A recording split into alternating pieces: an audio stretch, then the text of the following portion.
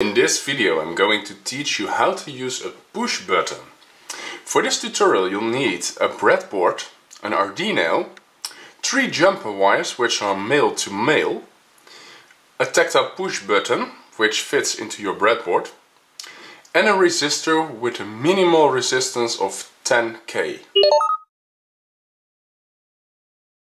I start this circuit by pushing my button into the breadboard like this, and currently this pin is connected with this pin and this one with this pin. When I press the button, these two become connected and these two become connected. So what we're going to do is connect the first pin to the 5V of the Arduino, and then we use the green cable to connect this top pin to digital 12 of the Arduino. So you might think we're done now, since the 5V stops here. When I press this button, these two became connected, but these two are also connected, so the 12 receives 5V, so we're done, and we see a high. But there's a problem. When no button is pressed, the 5V is over here and runs through to the other side where there's nothing connected. The 12V runs over here and is also connected to nothing. This creates a floating state for the 12V, and we want to make absolutely sure that it's 0. So in order to do so, we need to connect this pin 12 to the ground when in neutral state, when the button isn't pressed. Therefore we use our resistor. In this case, this resistor works as a so-called pull-down resistor. It actually pulls down the digital signal to the ground. So I connect this one to the ground. And what happens now, as you remember, these two are currently connected when the button isn't pressed. So the 5V runs over here, but cannot go any further. But any current from the 12 goes through the switch, through the resistor, to the ground. So it's pulled to 0. So now we have an absolute 0 state. When the button is pressed, the 5V runs over here, goes to the 12, since there is no resistor between these two, and there might be a little bit of current going to the ground, but then pin 12 will be high. We can also do the opposite. If we change the 5V with the ground, in this way, now the pin 12 is always high, since it's directly connected to the 5V. The 5V flows through the resistor, through our button, to the 12, so it's high. When the button is pressed, the 12 and the ground are connected.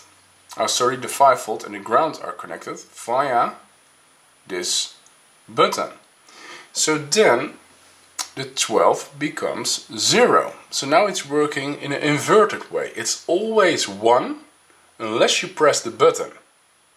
For now, I'm going to exchange these back to their original position. So now it's a pull down resistor. And now we can go to the code and I'll show you how to program our Arduino. So this is the code of our switch. We have defined a variable called switch pin, which we have set to 12. And that is the pin where we've connected our switch to.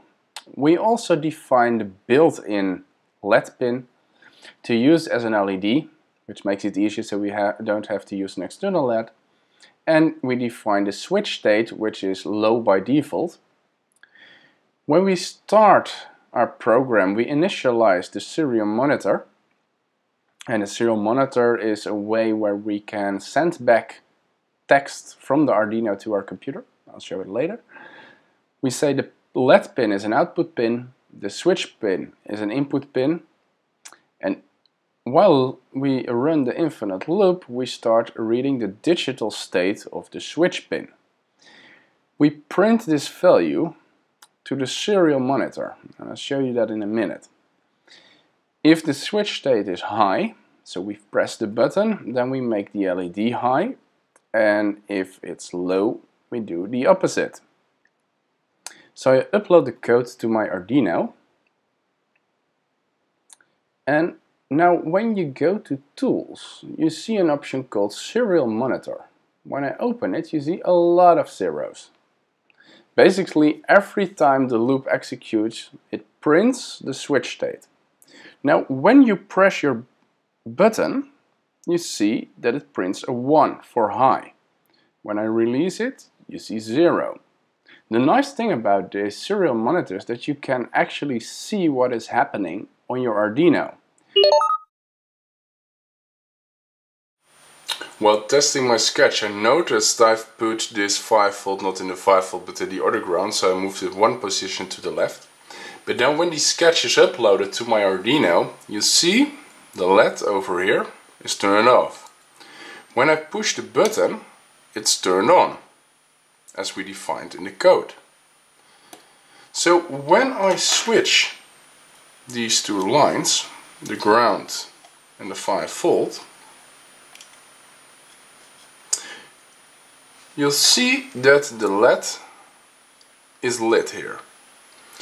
But when I press the button, it's going to low. So now we have inverted our switch.